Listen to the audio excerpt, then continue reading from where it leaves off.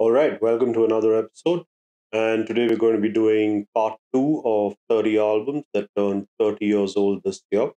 So, albums released in 1992 that I was listening to back in the day that I absolutely loved back then. And not necessary that I still love all of them, but yeah, most of them I do. And today's album, I definitely, absolutely still love this. So, today we're going to be talking about the fifth full length from American industrial metal band Ministry, that is Psalm 69, The Way to Succeed, and The Way to Suck Egg.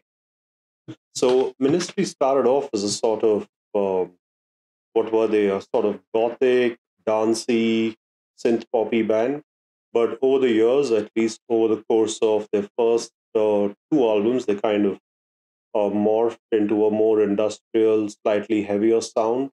And I think The Mind is a Terrible Thing to Face and The Land of Rape and Honey were both good albums, getting onto the heavier side of electronic music and the heavier side of getting towards rock and industrial. But Psalm 69 took everything to a different level. I mean, this album blew my mind, right? It's filled with fantastic riffs. It's got uh, a lot of anger, and the band, at least till that point, had never embraced heavy metal as much as they did on this album.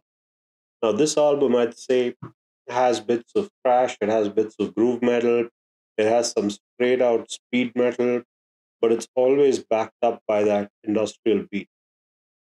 And I think I first heard this when Just One Fix started coming up on MTV, and that was my first introduction to the band, and it pretty much blew my mind, right?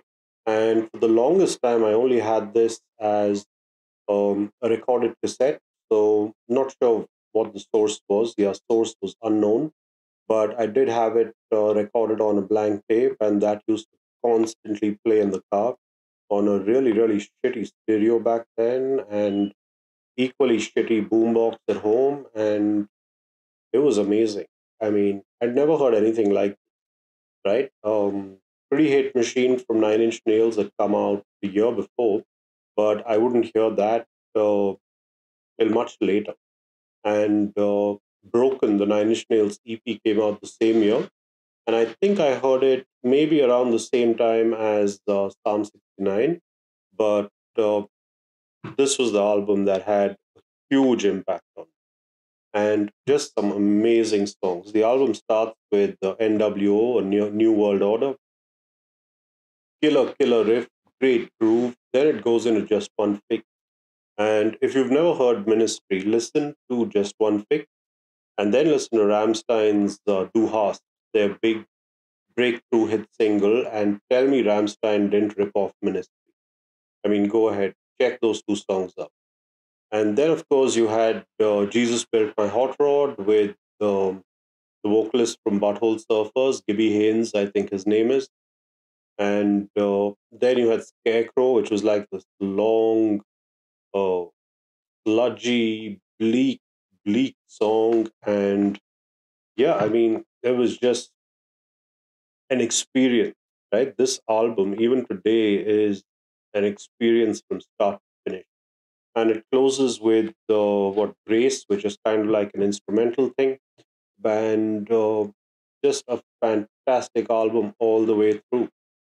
Now, the band, of course, were supposedly racked with tension, and it split already during the recording of this album into two factions, one led by Paul Barker and the other led by Al Jourgensen, who was also the vocalist, and lots of drug problems and lots of tension, like I said. And maybe that's what made this such an amazing album. You know? All of that friction must have captured some lightning in the bottle, if you will, because they never sounded as vital and as alive as they did on Psalm 69, either before or after. This for me is their absolute high point. Filth Pig, the follow-up, was a good album, very bleak and very dark, And the album after that, Dark Side of the Spoon, is something that I have a soft spot for. Again, a very bleak album, kind of riddled with Jourgensen's heroin addiction, I would think. And also, I mean, the title itself, right? And a super dark album cover. But yeah, and after that, I mean, their last few albums have been, to put it mildly, quite disappointing. But Psalm 69, 30 years on, this album still just absolutely rules. Ministry, Psalm 69, The Way to Suck Eggs and The Way to Succeed. I got that mixed up. It's actually the other way around. And there's also some connection with Aleister Crowley and some of the books he wrote and how the subtitle connects to 69. But you can read all of that up in Wikipedia, right? Because as an experience, this album was just amazing, absolutely amazing. And it still is. These songs still hold up. This album still holds up. There's a lot of anger on this album that still sounds real and still sounds relevant, really.